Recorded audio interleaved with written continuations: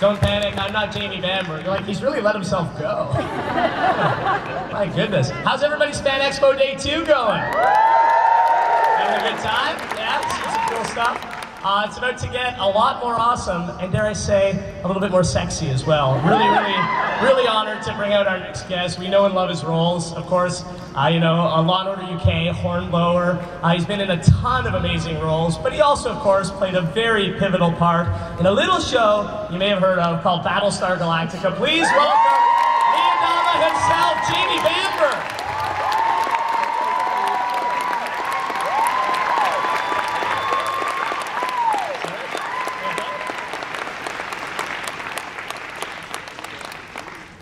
Welcome back to Canada. Thanks, it's lovely to be back. It feels like I never went away. Although this is a corner of Canada I've not visited yet, so thanks to you. For those of you who've already been by this booth, whatever it's called over there, you're a lovely bunch, and I can see a few of you out there. It's lovely to be here. I know I was meant to be here a couple of years back, and I had a French movie that came up, which was a great experience, but it meant I couldn't be with you guys, so I appreciate your patience for those of you who've been sat in this room for 2 years. Looks like most of you. No kidding. Yeah, I'm very excited to be here, and I know we don't have a ton of time, so should we? Yeah, well, we've got a mic down here, so if you have any questions for Jamie, please don't be shy at all. Just line up at the microphone. I love it. No shyness at all. I want to ask you first, so you studied French and Italian. I did. Growing up, correct? So have you retained your French? Oui, je peux parler français. C'est une langue que j'adore, une culture que j'adore, et je ne connais pas tellement le Québec, mais j'aimerais bien vous visiter un jour à Montréal. L'occasion n'est pas venue jusqu'à ce moment. I grew up in Ottawa, your French is 100 times better than mine. So, did you retain any Italian at all? Un po', sì, sono capabile di parlare italiano, però ho dimenticato troppo. Ho vissuto un anno a Pavia, in Italia, però mi mancano le parole in questi giorni. You heard that sound? It was ovaries exploding in the audience out there. We're going to open it up in a sec. I want to ask you though, what about auditioning for the role, getting the role? What was your first exposure to Leodama, and what did you think of the character when you first read him? Because I'm going to argue later on that more so than most of the characters in BSG, he, I think, had probably the biggest arc. But what did you think of him when you first encountered him on the page? Well, I was looking for this character called Apollo when I first opened the script, and Ron doesn't call them that, and it was a very clever sleight of hand to have that call sign thing be, you know, take over the name from the original series. So I couldn't find the character first of all, and this Lee guy I started reading, going, is this the guy I'm meant to be for? I don't know. But you know, when I read it, what did I think? I just love the idea of a guy who's a fish out of water, who's coming back to the place he least wants to be, that sort of sense of just needing to get out of this space that's so controlled by his dad. And it was that father-son relationship that was really the be-all and end-all for the miniseries, which is all we were presented with originally. And it was something that those kinds of relationships are elemental, and I loved everything about it. And then when I heard Eddie was cast, I thought I was going to be fired because the family resemblance is not really all that, and I thought he might have been a more important cog in this particular wheel, which indeed he would have been, but you know, it was one of those things that just morphed every single day. The relationship with Eddie changed to now he's one of my closest friends, and you know, I see a different side of him, but originally he was very foreboding and real, you know, he really took this whole sort of, he was like the austere, stern, implacable dad stroke teacher who you wanted to win over but couldn't, you know, for the whole first season. So it was really all about that relationship. It was about me and Eddie, and yeah, and the script spoke for itself. Ron's mission statement, which was a 2-page manifesto before the script even started, was so like balls out and crazy that I thought this project isn't, you know, as goofy as maybe it could be. So it kept me in there, and luckily 6 auditions later I was lucky enough to get the job. 6? Yeah, I think it was 6, I don't know. First question of the night, hello. Hi. Hey, how you doing? Good, how are you? It would be Starbuck asking the first question. Impetuous much. I was just wondering, from when you decided to go into acting to now, what was the biggest challenge you faced? Wow. Well, probably the biggest was playing Henry IV, playing Prince Hal, even in Henry IV 1 and 2 on the stage, just because you do get a real feeling that you are being measured against other performances and other actors that have tackled that particular role and, you know, found wanting in so many areas. And that's the beauty of Shakespeare and the classics, is that you're reinterpreting someone that everybody else has had a go at, and that's kind of intimidating. So I would say that was definitely the one where I was most terrified, for sure. And I was pretty scared doing Apollo as well, because at that stage I'd never worked in North America, and you know, I was over for 2 weeks in LA, and I got given the script, and I managed to get this gig, and then you know, the accent coming over, sort of feeling like you're stealing work from other paid-up American SAG members. I was convinced I was going to get fired every day, so that was intimidating, and Eddie was really intimidating. He just, he never smiled at me once during the miniseries. He was just this fearsome man who told me that he was watching every single scene, and how my accent, I should be in the character all the time, and you know, he was just terrifying. So that didn't help, but I guess it helped the performance slightly, because I felt like I was fighting for my corner the whole time. But as I say, it completely changed in season 1. We were house hunting in Vancouver, and I remember walking into this house, and he walked out the same house, and I thought, oh shit, now we're competing for a rental. But he had this big ass grin on and just gave me this awesome hug, and relationship just switched overnight, and he became the goofy Eddie that I know today. So you know, he created the tone on that show in so many ways, and not by accident. He knew what he was doing. He was creating a family, but he also had to scare the living hell out of all of us first.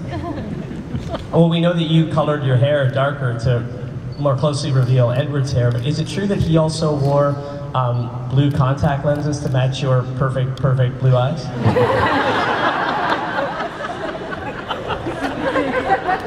Man. Sorry. You laid it on thick already. Yeah, he sort of said, hey, come here. And he got me in the makeup trailer. Stand there. Look in the mirror. And he looked in the mirror. And he looked at himself. And I looked at myself, and I thought, oh, fuck, how are we going to do this? And he said, you ever wore lenses? And I said, no. I'll wear the lenses. You dye your hair. And that's what happened. It was yes, boss. Whatever you say, boss. You know, Michael Ryman, the director, who's like this Australian guy who's like so nice, was not saying anything much. And so Eddie just made all the decisions. I mean, Michael knew what he was doing, because he was, you know, but Eddie likes to, you know, be the alpha, and we let him. So Mike? Hi. Leah Dama, I've always identified with that character. I thought he was great. As the offspring of a legendary father, and you're trying to go follow in his footsteps and trying to carve out your own path. So I really identified with that. So I thought maybe, you know, in honor of that, if I could have a high five. Is your father legendary? My dad is a legend. Oh, awesome. Yeah. Awesome. Yeah, you can have a high five. So say we all. Awesome. Is your question a high five? Whoa. Hi, my name is Caitlin. I'm wondering if you have any advice for aspiring actors. Oh man. Are you an aspiring actor? Yes, I am. Good for you. Yeah, I do. I think the problem with a lot of young actors is they look too far ahead, you know, to the big screen or the small screen. The important thing about acting is it's a craft that you learn each and every day, and it's one of those things you just got to get stuck in and do as much as you can. And in this day and age, actually, it should be, you know, you're very lucky in the sense that you can make a movie. Your friends can make a movie. You don't have to wait for the audition process to sort of anoint you and say that it's time for you now. You know, you could be working every single day, and the thing is if you love it and if you are passionate about it, is to do as much as you can and to take control. You know, it's the one thing I wish I'd embraced younger, because I guess I sort of feel like I grew up in the last generation that was pre-digital, where, you know, there was still a mystique about film and TV, and nobody knew which film was #1 on a Monday morning of the weekends. Nobody cared. We didn't look behind the curtain so much. But now it's just everywhere. Everyone is a filmmaker, and everyone is an actor, and everyone is a writer. And the thing is just do it as much as you can. And you know, it's that whole the more you practice, the better you get, and the more comfortable you get doing it. So just stay in love with it and keep doing. Thank you. You're welcome. Good luck. Hello. Hi. I'm just wondering, because they're obviously very different settings, but still very similar stories in a way, if you noticed any big differences or similarities between being in Admiral Pelew's fleet when you did the Hornblower movies compared to being in Adama's fleet. Everybody see Jamie and Hornblower? Yes. Yeah, the main difference was Ed Pellew would shout a lot, and the other fella, everything was like this. So you had to listen. But I suppose Robert, oh God, I blanked his name. Robert Lindsay. Robert Lindsay, how could I do that? He's a legend. Robert had to contend with the elements. We were out at sea, and he was, you know, having to make himself heard over waves and wind, and Eddie was in the CIC with us all huddled neatly around and all very quiet. But both fantastic actors and great captains in their own way. One just a bit more bombastic than the other. That would say that's the difference. Sort of the difference between acting in England and acting in America, where everyone's in America is very contained and serious. In England, projecting to the back, to the cheap seats the whole time. That's good. Thank you. You're welcome.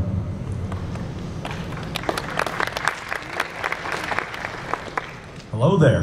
Hey, how you doing? I'm fine, thank you. You can still do the Leah Dahmer voice just fine, right? I can still do the voice. Good. I think so. I'd like you to say something that I was aching to hear on the show, but never heard. Which is what? Well, for one thing, if you notice, I'm sure you've noticed all the references to Blade Runner during the show. Eddie's casting, there's references to skin jobs, Baltar's, yeah, a couple of them, yeah. that sort of thing. I'm surprised. I'd like you to say in Leah Dahmer's voice, thinking you're on the hill where Ed landed his raptor as grieving over Rosalind's death. You put a hand on his shoulder and you said, "It's too bad she didn't live, but in the end, who does?"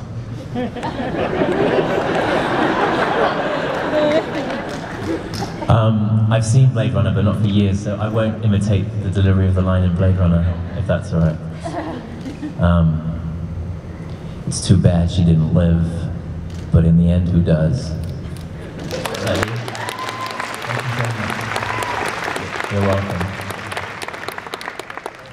Well, just given the reference to Blade Runner, I want to ask you what your view of sci-fi was going into PSG, and did your view of science fiction as a storytelling medium change at all while you were involved with the series? Yes, it did. I mean, my view of sci-fi was, I suppose, locked in the 70s, because that's when I really followed sci-fi. I was the generation that fell in love with Star Wars as a kid, and I loved like Flash Gordon, and I loved I'd watch Blake Seven and Doctor Who on TV. So that was very much my childhood. But And I even remember when I was in primary school getting together with a couple of friends, and we had some magazine we'd make, and we'd design spaceships every week. So I guess I was a proper sci-fi kid. I really, really dug it. But I kind of left it alone in my teenage years. I didn't really follow it through. So I'd sort of lost touch with what sci-fi was. I didn't really watch any sci-fi on TV. And I guess if I had a preconceived idea, it was kind of lots of prosthetics and pretty goofy. So yeah, Battlestar. I kind of, with this manifesto that I just mentioned, when I first got the script, it did have a 2.5 page of we are reinventing sci-fi on TV. We are not going to make space operas. It's going to be sort of documentary, realistic. Everything's going to be gritty and dark and plausible, and we're not going to have any far-fetched aliens and all the rest of it. So I unwittingly was part of that resetting the sort of tone on sci-fi, but I hadn't really watched Stargate, which was, I guess, the biggest thing on TV at the time, and Farscape and all those other things that I sort of became familiar with because I was attached to the sci-fi genre. But I was very proud to be involved with what Galactica was doing, even though I didn't understand fully, quite how revolutionary it was. I sort of viewed it in the same mode as I did doing Band of Brothers, and we started with a boot camp like Band of Brothers did, and to me it was all about holding a mirror up to today's society in the starkest possible way. And the more Ron delved into the story, the more that became apparent with the Iraq War parallels and the terrorism and political animosity and electoral fraud and all the stuff that was going on in the show. It was seen to be very much societal more than sort of scientific fiction. It was more about social fiction, that sort of fitted me perfectly. But as a result, I've sort of fallen back in love with sci-fi. I really enjoy what it can do, and great sci-fi is the best. Satire, the best. Political observation, because it's pretty mundane just to sort of talk about our exact context today, and you sort of can say much more powerful, haunting things by taking them to their logical conclusions. So yeah, I'm very, very excited to be sort of back in the fold, as it were. Thank you. Hi. Hey there. I'm wondering if on Battlestar there was another character that you wish Lee had interacted with more, developed his relationship with. Yeah. Well, 6, of course. She seemed to have a lot going on. No, there were loads. There were loads of characters that I didn't really get to come across. I'm only half joking when I say 6, but we didn't really have much. I didn't have much to do with any Cylons. I had no time for them. I think Lee was very much an old-fashioned, these things are toasters or whatever. So I loved Grace, and I always have a thing. Whenever I see Grace, I just go, I'm gonna squish you. Because that's how I viewed Cylons. They were all talking about their humanity and all the rest of it, and Lee never really bought into any of that. But I would love to have had, more to do with Baltar. I mean, I had a bit to do with him, but it would have been more good fun to do a bit more of that. But yeah, no, Trisha's character, I thought Trisha was brilliant in the show, and in every way. And that would have been fun. Did you eagerly read the scripts waiting for that page? Well, I mean, look, we eagerly read the scripts because there was no telling what would happen week to week. If I tried to summarize my character, it was like, he was, I don't know, we used to have a show in England called Busman's Holiday, where you go on holiday and do a job, and it was kind of like his holiday camp was to try and reinvent himself in a different career every week. And it was great, because there was no boredom, you didn't know what was going to happen, and also you could have been killed each and every week, or turned into a robot, or, that doesn't happen on television very often. Normally you're stuck in the same 3 sets, doing the same things, and we had the same 3 sets, but hell, we did different things in them, that's for sure. That was the joy of the show, was really turning Ron's pages over and finding out what happens next. It's the saga thing, which is, such a joy to work on when you can get the opportunity, even though TV executives and advertisers, are a bit averse to it, because it's hard to have viewers, popping in, week out to watch when they haven't seen necessarily every preceding show. But that was a gift. you touched on this, the different Lees, and I think he had a huge arc within the series. You know, there was Galactica Cag Lee, you had Pegasus Lee, let himself go a little bit. You had you had Lawyer Lee. I think there's just more of him to love. Why is that letting yourself go? That's applying yourself in a different direction. There was Political Lee. Did you have a favorite Lee? I actually really did love Slightly Porky Lee. Yeah, I really did. I thought it was just such fun to sort of. I'd never done that prosthetic makeup thing, and you know, it's just crazy what they can do. And you're sitting 3 feet from the mirror, looking at it, gradually getting applied, and your face changing, and then, of course, walking around after it's finished, and nobody else realizes what you've been doing, because it was really just an experiment the first time we did it to see if we could make it work. And walking over to the lunch queue and just seeing the double takes from the sound guys. Jimmy, have you put on some weight? And it fooled them. Like, and I felt really guilty when I was eating. I was like, suddenly I sort of felt that, you know, it's makeup. I'm okay. I can eat. I haven't screwed the production here. But yeah, it was such a bold thing to do, and that year jump that Ron did within a scene, which I think was a sort of first in a TV show to do it within a scene, within a show, not sort of, you know, at the end of a show or the beginning of a new season. Everyone was trying to work out what to do with each character, and initially the only thing that had happened to me is I got married and I had some glasses, so I was looking a bit more like the old man. And it was Reimer's idea. It was like, oh, you know, well, what if we made him fat? Because like, he gets married, and what happens to married guys? They sort of let it all hang out. They don't need to impress anyone anymore. And it's been a year. How much weight could he feasibly have put on? And he hasn't been fighting anyone because there's no war to fight. And I was like, I love the idea, and I think it's, you know, rare in TV where, just on marketing terms, people tend to, TV shows are cast very much by type. They need type A, B, C, D, race A, B, age A, B, all the rest of it. And when you've got your types and they're successful and the fans like them, it's incredibly daring to change that. They didn't really let me change it, because if I'd had 6 months to go away and stuff my face with fat burgers, I would have gladly done it and come back properly fat and very happy. Would have taken that hit? Oh, not a hit. I would have celebrated every second of it. It would have been great. I hate the gym. I hate all that. It would have been lovely. But you know, they were bold enough to do that for 6 or 7 episodes. But by the end of it, I was very bored and tired of the 4 or 5 hours of applying all this stuff, and also the constraints with the lights and the sweat, and certain takes weren't usable because I tilted my head and I could fraction too much and you could see the join, and it was very technical. But what I loved about it is changing a character that you think you know, and there's this one shot I always talk about where Eddie and I are in profile, and we never look more like father and son. Not that Eddie's, you know, tubby, he's not, but you know, he's a 60-year-old man now, and we just had that same sort of silhouette, and it was really satisfying for me. Hi there. I feel like if I was cast in something where I get to wear a spacesuit, I'd be wearing it all the time. So where's your spacesuit? I can assure you, you wouldn't.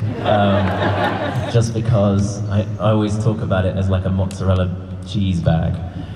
It doesn't breathe, and by the end of it, you're swimming in your own juices in there. So it's, especially when they lock you in a Viper for 6 hours, shine the lights on you, there's no air. You're drinking, or you're breathing your air through a straw in the back and fogging up when you get excited, and by the end of it you feel like well, actually they made us a shorty version, so they cut the legs off so that when we're in the Viper, we could at least get air to nether regions. And then there's the whole, if you have to break wind thing. And you do when you're in a quiet moment. And then 15 minutes later, you're in a scene with Oscar nominee Mary McDonnell, and you sit down and gradually... That's embarrassing. That all sounds lovely. Wow, you're going to stick with it. Well, okay.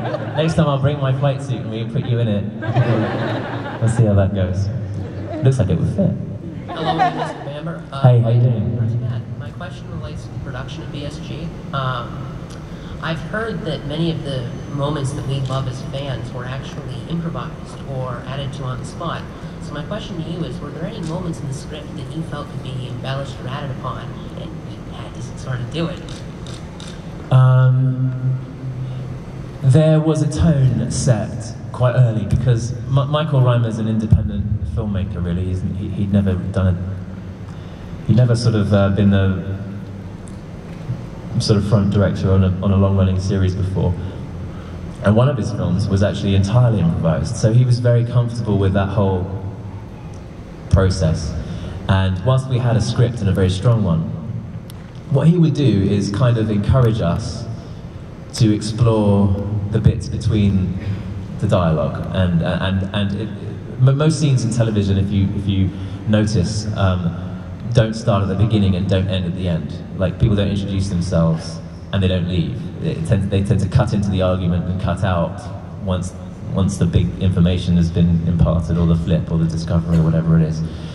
And what Michael would do is explore the beginnings and the ends of the scenes a lot, which isn't in the script. So we would just inhabit the moment and see where it took us a lot of the times. And if some of the dialogue was feeling a bit sort of on the nose and a bit obvious, we would have all this other footage where a lot of it would get used. And the other thing about the way we shot is we had 3 or 4 cameras shooting in all sorts of directions any one time. So anything that happened in a scene would probably be on camera somewhere, whereas most television is, it's all you or it's all me. So if I come up with an idea on my side, when we've already shot the other side, there's never the reaction. You don't have it. Whereas we always, pretty well always had the reaction as well. So there was a real sense in which it was embraced that if an accident happened or someone came up with something or something strange happened, it was part of the scene and usable.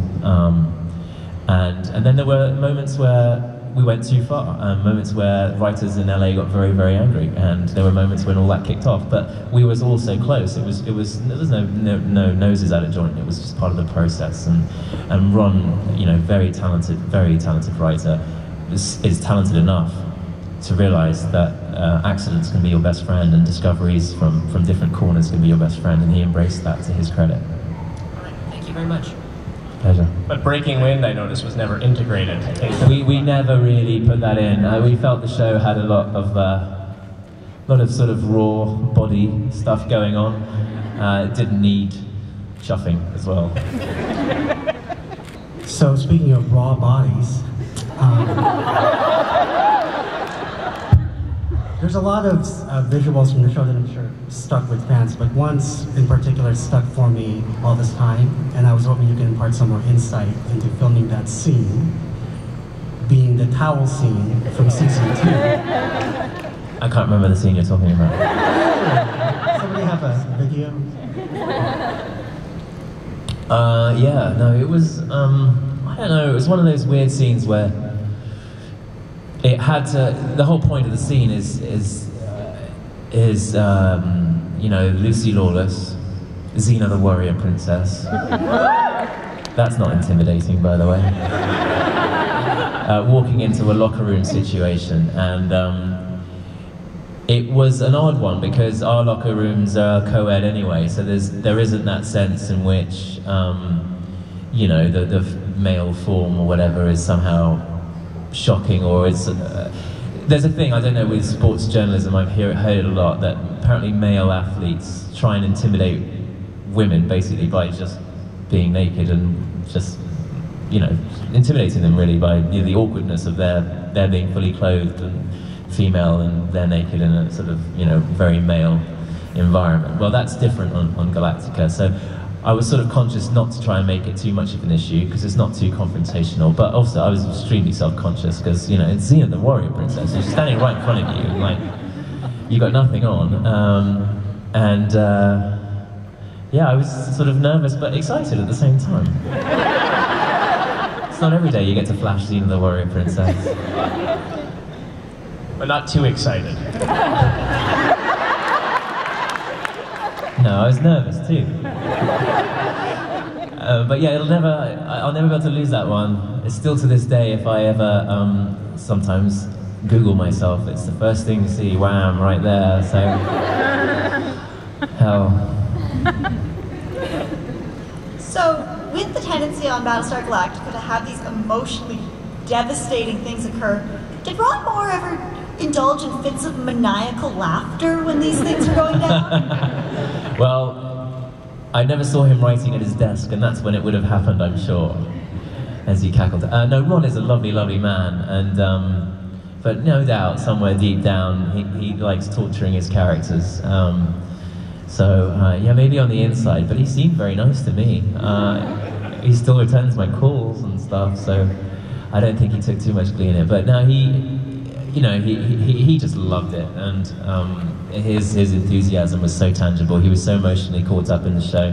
I remember before the writers' strike, he had to fly up to talk to us all, which, Ron is he's a real writer. He doesn't throw himself into the spotlight. He's not a sort of a natural rabble-rouser and sort of quarterback like that, but he came up, and I remember this speech that he gave about his union and standing by his union, and how desperately sorry he was he had to shut down the production, and how and he was he was a tear in his eye, and he'd flown up just to tell us all this and left, and he was so deeply invested in the story that I'm sure it wasn't too maniacal. I think he felt everything that he was writing. I think he was all the characters, and that's why it's good writing. Enough nerve to come up. Oh, bless. And I think I even remember the questions vaguely. Just two quick ones. I was just curious because I read in your bio that your mom was from Northern Ireland and your dad was from America, and I just wondered how they met, and if you could also talk about what your current TV series is. Well done, you. See, that wasn't so bad. Well done.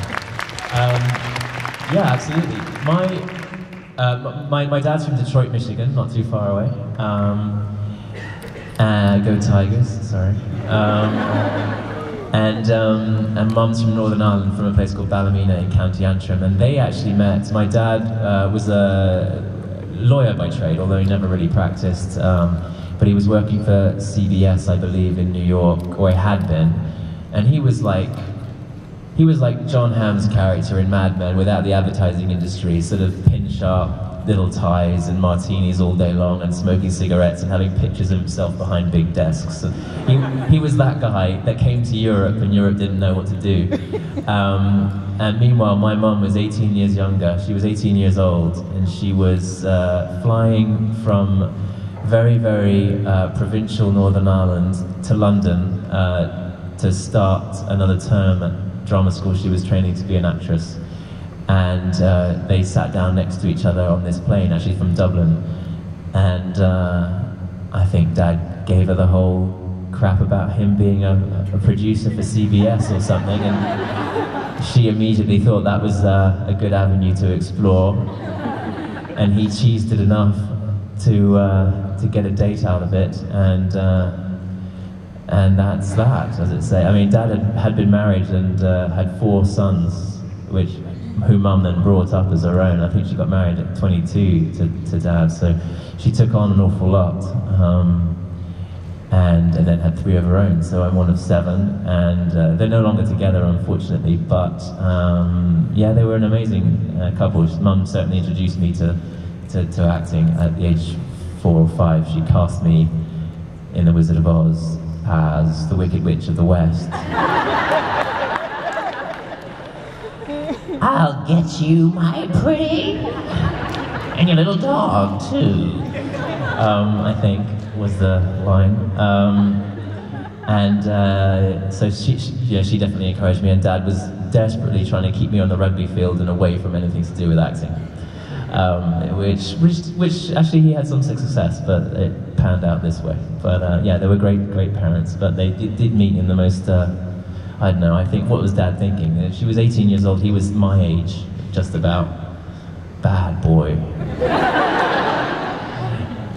But I'm very grateful. And then the next question, yes. Yeah, I shot a pilot earlier on this year for David E. Kelly. It was called Chelsea General, it's now called Monday Mornings, and it's a whip-smart sort of drama set in a teaching hospital about a bunch of surgeons. I play a neurosurgeon, and it's based on Sanjay Gupta, who's the CNN medical correspondent's book called Monday Mornings of the same title, and it's fantastic. I've just seen the pilot and it's so exciting. Great cast, Alfred Molina and Ving Rhames and Bill Owen and Jennifer Finnegan, good Quebecois girl. Yeah, we start shooting in a couple of weeks, and we'll be airing in January on TNT. So please, yeah, if you can bear watching medical dramas, I know it's not necessarily your wheelhouse, but I've met a few Law and Order fans this morning, so it gives me hope. And Monday mornings, right? Monday mornings, yeah. Hi there. Hey. You were mentioning earlier how sort of all over the map Lee's character was in Battlestar. It's a very volatile and morally conflicted character at times. I'm just wondering if there were any decisions that the writers made that you as an actor didn't necessarily agree with, based on your interpretation of the character. Yeah, there were lots. I'm trying to... There were lots of moments where I didn't agree with the direction they were going. But my battle with Lee was very much not to make him the goody two-shoes, not to make him too priggish, you know, not to make him too predictably principled. Because very early on, I had a conversation with David Icke, the executive producer, who said to me that basically Lee was kind of the moral conscience of the show, and he, you know, in these difficult decisions, he would always follow his conscience. But I wanted that conscience to take him in surprising directions as much as possible, and I think by the end of it, we were all in tune, like entirely in tune. But the core of it to me was that sort of representing Baltar thing, where there was a principle involved, but it was the surprising manifestation of that. He ended up defending the person he least liked, least respected. He had no time for Baltar at all, but he could equally see that victimizing one man who was nothing short of weak and not necessarily evil was just a way of galvanizing some sort of opinion amongst the others in this fleet, because Roslin and Adama have made crazy decisions in similar situations, and Baltar maybe made the wrong one, but it wasn't malicious. That moment was when we were most in sync, I think. Forgive me, I can't think of an individual moment where we, because things changed too. We had this open dialogue, you know, we'd speak on the phone and we would thrash it out and argue, and yeah, there were quite a few, but by the end of it, the debate brought us together rather than separated us. Thank you. Thanks. Sorry. Did you, after Battlestar Galactica was over, did you end up following the spin-off series Caprica? And was there anything in that series you thought was missing or should have been changed that led it to be far less successful than BSG? Forgive me, I only actually watched the pilot, and I actually really enjoyed it, but what I felt was that it was a different show and didn't really benefit from being a spin-off to Battlestar. It was about its own thing. It was a different take on, you know, it was much more about alternative reality than about Cylons, and I didn't really watch anything else. So I enjoyed it. I thought it was interesting, the sort of teen bedroom clubbing kind of virtual reality thing. And if it had been me, I think I would have enjoyed to put that in its own context and not have it linked at all to Battlestar. But I didn't then pursue it as a series, so I can't really say any more than that. Then I enjoyed it, but I couldn't really see the connection between the two shows. I thought it was slightly tenuous, and maybe that's why it didn't quite absorb all of the fan base. And maybe it scared off those that, you know, might have watched it anyway had it been called something different. And one more question. Would you ever be reluctant to take on other sci-fi roles for any fear of being typecast into a certain genre? It all depends on the role. It all depends on the project. You know, I think some of the genre material is so mainstream now that I don't think that really applies. I think it applies somewhat in television. I think a lot of sci-fi actors tend to get churned up in the same sort of things, because the way casting works nowadays, it's all about Twitter followings and fan bases and stuff like that. So I think there is a slight trap for actors, that if you've got a fan base that's very loyal because they've watched you in this, producers sort of go, well, that would be handy, we could use them and put them in this. And I think that is a danger for actors if you're serious about variety in your career. And so it's something that I do think about, but in the movie world, I think sci-fi is very, very mainstream. And I would have no hesitation doing a sci-fi movie. The material to do a sci-fi TV show would have to be, interesting enough for me to. And that's the first and foremost thing, anyway. I would have no hesitation if it was as good as Battlestar. Thanks.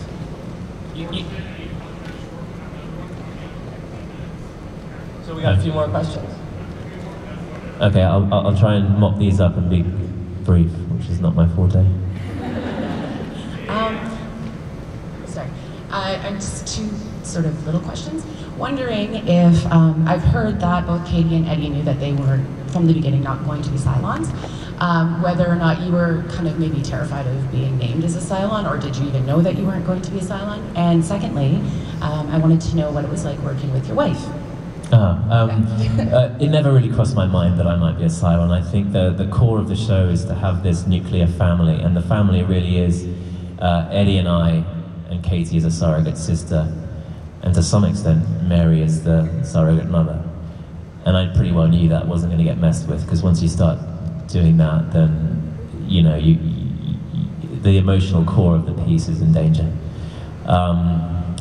And it was amazing to have my wife on the set. I mean, we got married during the production. We had 3 children during the production. Kerry put her own career on hold to be there, and it was Eddie really that just told her that she would be in the show, and it was about making Kerry believe that she should be. And then she auditioned, and which was weird for her, because she obviously knows everybody backwards. We were around our house at the weekends, and she got the role, and it was lovely. And she had episodes that basically I wasn't in, that she was, and she would fly up from LA to shoot them, and it was very special for her to have a part of it, and that's all really thanks to Eddie. Thank you. And Ron Moore. Thank you. Very welcome. Hi, a bit nervous to ask a question, but it's my first con and I live on the other side of the world, so it doesn't really matter. I'm from New Zealand. I can tell. You may be the first. I've got lots of cousins from New Zealand. You may be the first in this country. My question was, I was wanting to ask a sci-fi guest what it's like to be the focus of the huge amount of fan media that surrounds fan fiction, fan vids, all that sort of stuff.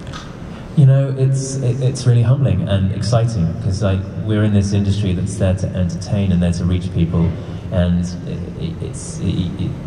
prior to this I had never actually met the people that watch the show, so it's an extreme privilege to be able to do so and to look at you all in the eye and to talk to you about it. It's something that's very passionate to us. The flip side of that is I'm very aware that this is not reality. It's not my reality. I don't walk around every day with the idea that people are looking at me or people know who I am. I don't, and I'm very conscious to sort of register that this is not real. This is this is not my reality. But it's very nice for the weekend to feel like Johnny Depp. But it's just for the weekend. I then go home and the wife tells me to take the washing out. So back to reality. Depp's got nothing on you. Nah, he's got, I don't know. I'm a big fan of his. Hi, I was just wondering what the chemistry between working with Richard Hatch and you were on or off screen, because you sort of played the new Apollo. Well, I was terrified because everything that he'd said about the show was pretty dismissive, it felt like. So I was very apprehensive when he'd been cast. I thought it was a bit of a stunt, and I was, yeah. But then I walked into the read-through, I knew he was going to be sitting there, I was kind of nervous, and he couldn't have been more gracious and kind and excited, and he has continued to be just the nicest guy, and he's got some amazing stories about the original and that amazing time where he basically didn't leave the lot at Universal. He was there the whole time, living in his trailer, and there's, he's been through a lot, Richard, and it was very gratifying that we were able to find each other in that whole process. I was very privileged to have him there, and it was, yeah, it added a bit of meta television to the whole thing, which never is a bad thing, especially with the press, which helped as well. But he's a lovely, lovely man, and it's been a pleasure getting to know him. Thank you. And I am sorry, but we do have to make this next one the last audience question. Sorry, guys. Sorry about that. I do want to ask you quickly, though, you touched on the heavy themes of the show. Was it a fun set to be on, and do you have a favorite memory in that regard? Oh, yeah, it's an incredibly fun set to be on. You know, there were so many of us. It was such a big cast by the end of it. And we really were a family away from home, socializing together. You didn't work with the same people week in, week out, because some people would just not be in the story for a while, and then you'd have things to catch up about. And, you know, the crew grew to love the show. They were very proud of the show, so we had the local crew really behind us. Individual moments, oh gosh, you know, so many. Getting wasted at one of the rap parties and dancing with Mary all night long and not letting her leave. That was a good one. She's awesome, and yeah, it was, you know, we're all still very close and very much in touch, and Mary organises a get-together every year, for example, and, you know, it was fun, because, yeah, the subject matter was dark, but gallows humour always prevails, and you've got to have something to laugh about. Although the work was taken really seriously, we didn't muck around at all. What your most prized possession is as a remembrance of Battlestar? You know, that's such a good question, because I've just been cleaning out my garage. Garage, as I would say, as I should say. So the question is really, what did you steal from the set? Well, what did I steal? Not very much. I think the flight suit obviously was the one piece of wardrobe that I was allowed to take away, and it's the thing I suffered in the most, and it's still hanging in the garage. I don't think I'll ever put it on again, but yeah, that is probably the most precious, in the sense that I know there's also a massive price tag on it if I ever did have to get rid of it, right? Can I start the bidding? The other thing that I love, all the dog tags. I've got every season's dog tags and some commemorative ones. Those are very, very important to me too. And there are notes and scripts and signed books and compilations of photos and all those things. But the one thing in particular is in the very finale in Daybreak, you get into my apartment as a flashback with the birds in there, and I'm with a broom. Ask Ron what that's about. And there was a model of a viper on the table, which is that diamond cast model, which I know some of you've got, with, you know, Apollo Leodama on the side of it, but it's just a little model of a viper, but it's beautiful, and it was in the show, it was featured in the show, and it's a limited edition, and that's very special too. And those didn't get thrown out, but some of the